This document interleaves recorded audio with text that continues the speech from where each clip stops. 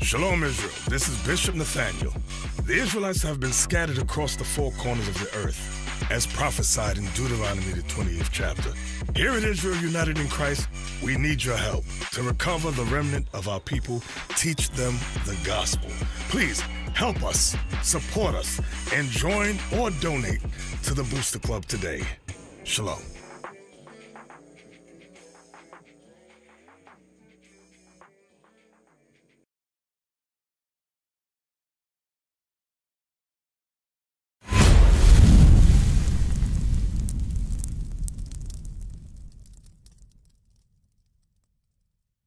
Shalom, Israel, Most High in Christ bless. Welcome to another edition of 15 Minutes with the Captains. I'm Captain Josiah, to my right, Officer Sear.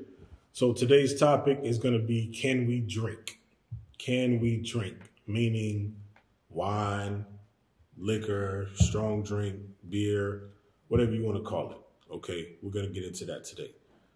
Because I know out in the Christian world, the majority, I'll say, or a percentage of them, I won't even say majority, a percentage of them, even amongst Israel, okay, there's doctrines out there that we are not to drink or partake in those type of things, okay, meaning wine, the strong drink and whatnot.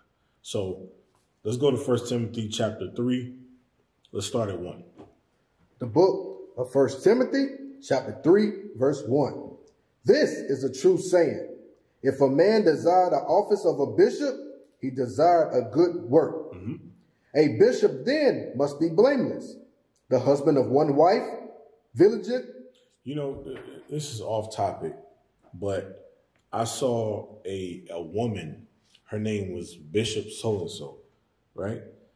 This says the bishop must be the husband of one wife. What does it say? How could a woman have the title of a bishop? A bishop S. Read on.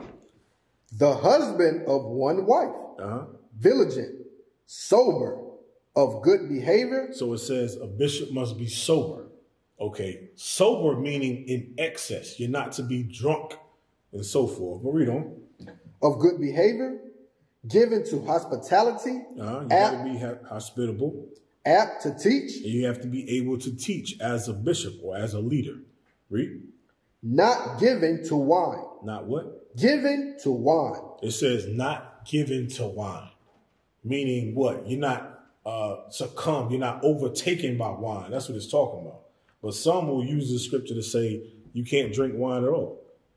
Read it again. Not given to wine. No striker. Not greedy of filthy lucre.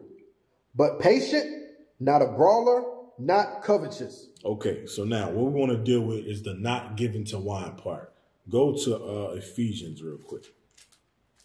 Ephesians chapter 5. And let's read verse 18. Watch this. The book of Ephesians chapter 5 and verse 18. And be not drunk with wine, wherein is excess. Wherein is what? Excess. Wherein is excess. It says, be not drunk with wine, wherein is excess. You have exceeded the limit that you're supposed to stop at. It says don't do that. That's what it means by being given to wine. Okay, you're in excess now. You're drunk now. Read on.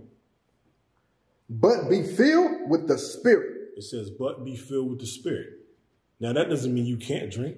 It says don't drink in excess. Read it one more time.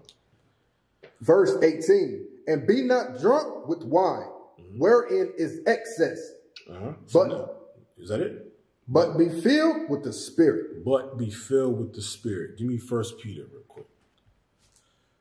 1 Peter chapter 4.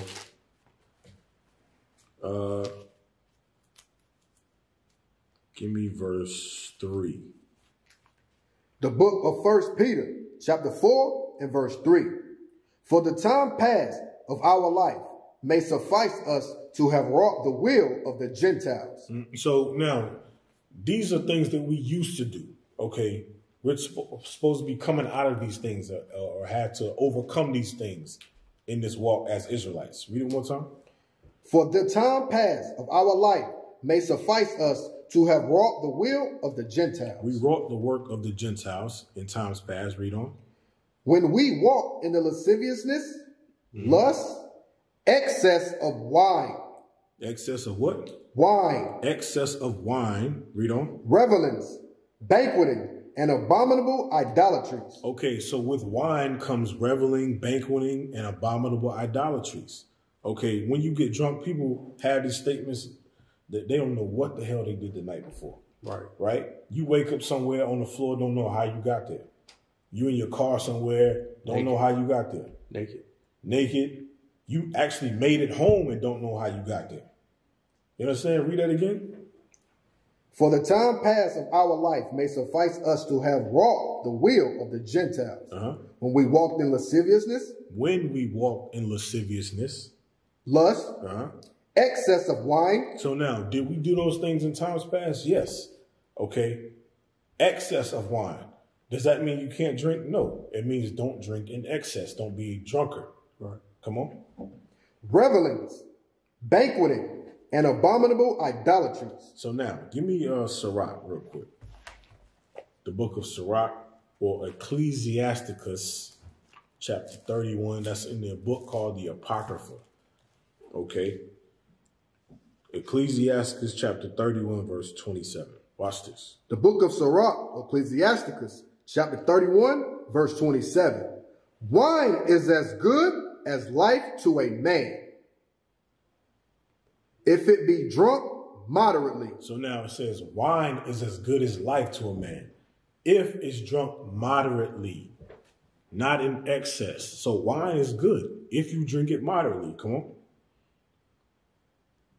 Wine is as good as the life to a man if it be drunk modestly. Watch this. What life is, then to a man that is without wine.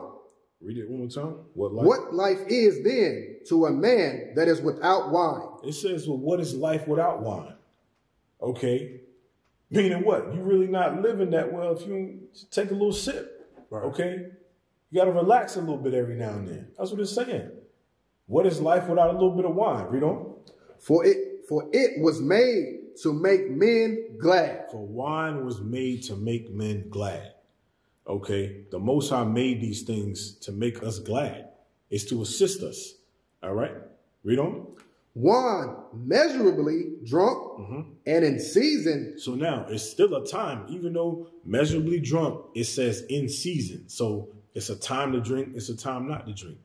Okay. If you on your way out the door to go to work, is that time to take a little sip? No. You could get pulled over by the cops, right, get a breathalyzer, and now you're going to jail somewhere. Okay. So now the time to drink is when what? You with brothers and so forth, or you at the house, you done with your days of work and whatnot. You just kick back at the house with the wife or whatever. Chilling out. Right. Chilling out. That's in season right there. Not on your way to work, going to take a little sip. All right. Or leaving work to go home. Read on. Wine measurably drunk and in season bringeth gladness of the heart. Gladness of the heart. Come on. And cheerfulness of the mind. Watch this. But wine drunketh with excess. That's what it meant in Timothy when it says, don't be given to wine. Okay. It says wine drunken with excess. Maketh bitterness of the mind. With brawling and quarreling. Now you want to fight everybody. Okay. Now all of a sudden you got bigger muscles than everybody in the room. Okay. Because you drunk now. Read on. Drunkenness increaseth the rage of a fool. It says drunkenness increaseth the rage of a fool. Come on. Till he offend. It diminisheth strength and maketh wounds. Now you coming home with black eyes, teeth knocked out of your mouth, because you done messed with the wrong brother. Okay. Because the wine got you there. Yeah, the wine got you there. Okay. Now you think you got muscles now because you drunk. Read on. Rebuke not thy neighbor at the wine, and despise him not in his mirth. Give him no despiteful words, and press not upon him with urging him to drink. It says, press not upon him, urging him to drink. Yeah. Drink. You go to these different parties out in the world, everybody's just here. They want to see you drunk. Chugging contest. Yeah, chugging contest. They think it's funny. Okay, the Bible says don't do that. Don't urge anybody to drink, forcing them. Here, have another one, have another one. Don't do that. Okay? Because they may force it on somebody that's a recovering alcoholic. Right, and then you cause that brother or that sister to fall back in excess of wine, being drunk. That ain't a miss of sin. Okay? Read that from the top, verse 27 one more time. Verse 27. Wine is as good as life to a man, if it be drunk moderately. What life is then to a man that is without wine? For it was made to make men glad. So now, right there, we can close the Bible, okay? But it's more. Wine was made to make men glad. Right. So yes, you can drink wine measurably and in season. Now, give me Matthew chapter 11. Okay. Matthew chapter 11, verse 19. Read 18 and 19. The book of Matthew, chapter 11, verse 18. For John came neither eating nor drinking, and they say he hath a devil. This is John the Baptist. Christ is saying John came neither eating meat, or drinking wine. John didn't eat meat or drink wine. Okay, and they said, this man got a devil on him. He's the devil. Read on. The Son of Man came eating and drinking. Wait a minute, Christ did what? Eating and drinking. Christ is talking about himself. He called himself the Son of Man. He came eating meat and drinking wine. That's right. Christ drank wine in moderation. Okay, he's telling you that out of his own mouth. Read it again. The Son of Man came eating and drinking. And they say. So now, some people may say, no, they ain't talking about wine. He didn't drink wine. That's not what it's talking about. But read, watch. And they say, behold, a man gluttonous and a wine bibber. That's the proof right there. Okay. They tried to call him a wine bibber. Why? Because they saw him drinking wine. Right. He drank wine. He was not a drunkard. Was he a wine bibber? No, he was not. But they just called him that. Okay. They called him gluttonous and a wine bibber because he ate and drank. Okay. Read it one more time. The Son of Man came eating and drinking. And they say, behold, a man gluttonous and a wine bibber. Come on. A friend of publicans and sinners. But wisdom is justified of her children. Right. So yes, Christ did drink wine. Go to John real quick. I'm sorry, not John, Luke, the book of Luke. I just want to further prove that when Christ said John came neither eating or drinking, that was talking about wine. I'm going to show you that. Luke chapter 1, verse 15. The book of Luke, chapter 1 and verse 15. For he shall be great in the sight of the Lord, and shall drink neither wine nor strong drink. And he shall be filled with the Holy Ghost, even from his mother's womb. So now, did Christ have the Holy Ghost? Yes, sir. He did. So wine and strong drink had nothing to do with having or not having the Holy Ghost. This was just John. He didn't drink wine or strong drink, and it says he will have the Holy Ghost. Christ told you he came eating and drinking, and we know he had the Holy Ghost. Right. He was filled with the Spirit of the Most High. Okay? So that didn't cause him to fall out the Spirit because he drank. You understand? Read it one more time. For he shall be great in the sight of the Lord, and shall drink neither wine nor strong drink. Come on. And he shall be filled with the Holy Ghost, even from his mother's womb. Right. So John himself, he didn't drink wine or strong drink. Christ did. So you're going to have some on both sides of the coin, as they say.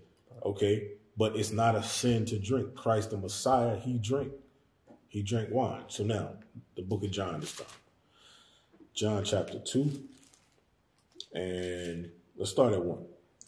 The book of John, chapter 2 and verse 1. And the third day, there was a marriage in Cana of Galilee. And the mother of Jesus was there. Come on. And both Jesus was called and his disciples to the marriage.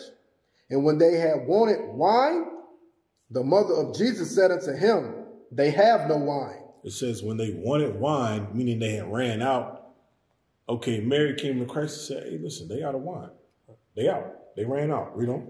Jesus said unto her, woman, what have I to do with thee? Mine hour is not yet come. Christ is saying his hour to show himself as who he was not yet come. He wasn't ready to start delving in miracles and so forth as of yet. But it was his time, as we're going to read. Read. His mother said unto the servants, whatsoever he saith unto you, do it. And there were set there 6 water pots of stone, after the manner of the purifying of the Jews, containing 2 or 3 firkins apiece. Jesus said unto them, fill the water pots with water.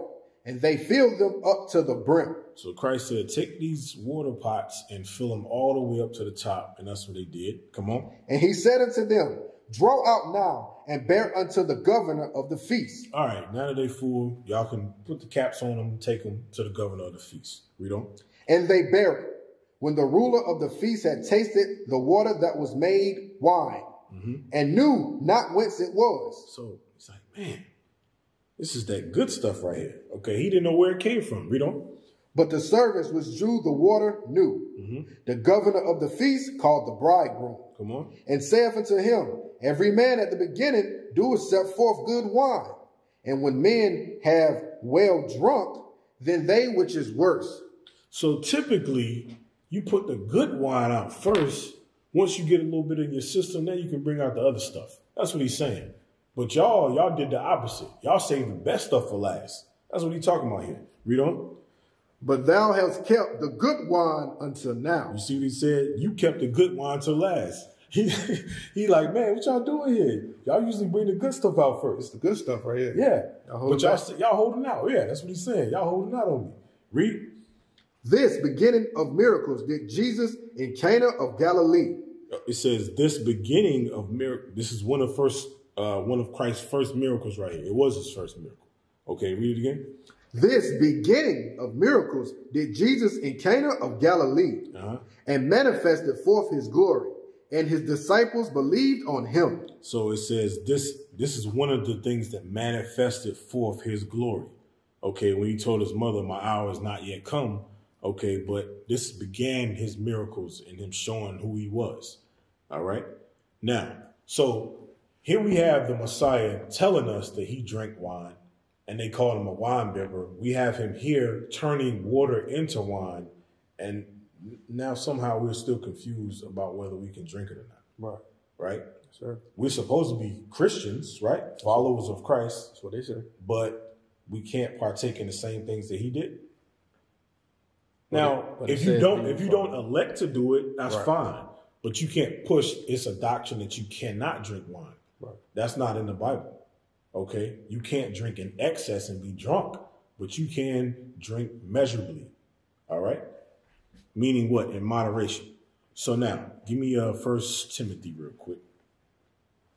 1 Timothy chapter 5. Verse 23. Yep.